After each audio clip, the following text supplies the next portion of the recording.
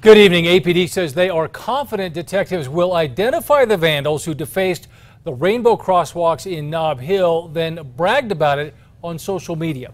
News 13's Marissa Lucero is live tonight at Central and Morningside with just how much trouble these people could be in. Marissa?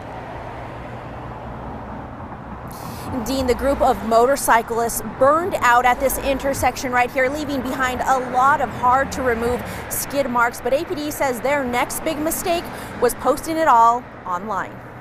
The new rainbow crosswalks at Central and Morningside in Nob Hill were unveiled Monday. The city dropped $30,000, 3 times the cost of a regular crosswalk, a symbol celebrating the LGBTQ community in Albuquerque. But last night, I think it's very disappointing. To the vandals, I hope you got something out of it.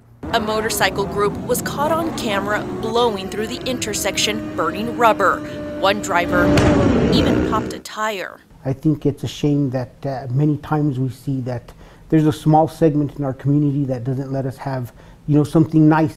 That group left behind dark skid marks on the brand new rainbow crosswalk, installed just in time for the Pride Parade. We're preparing to plan for a great event this coming weekend in celebrating diversity within the city of Albuquerque. APD says detectives are now investigating the vandalism as a possible hate crime. I definitely think that there are some aspects that they definitely are specifically hitting a symbol of the community.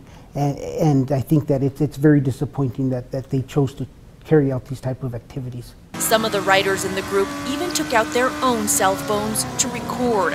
According to police, that worked to their advantage, saying some of the video gave them good clues as to who these people may be. Anybody out there with their own little social media accounts that think that we don't monitor and maintain some kind of presence or receive social media from others, you better think twice. The city was out here early this morning trying to get the burn marks out, but you can still see some of the tire stains. Now they're also still assessing the damage, and that will help APD determine whether the people involved in this are facing misdemeanor or felony charges. Back to you, Dean. All right, Marissa, thank you. Detectives are asking anyone who may recognize any of those motorcyclists to call Crime Stoppers. That number, 843-STOP.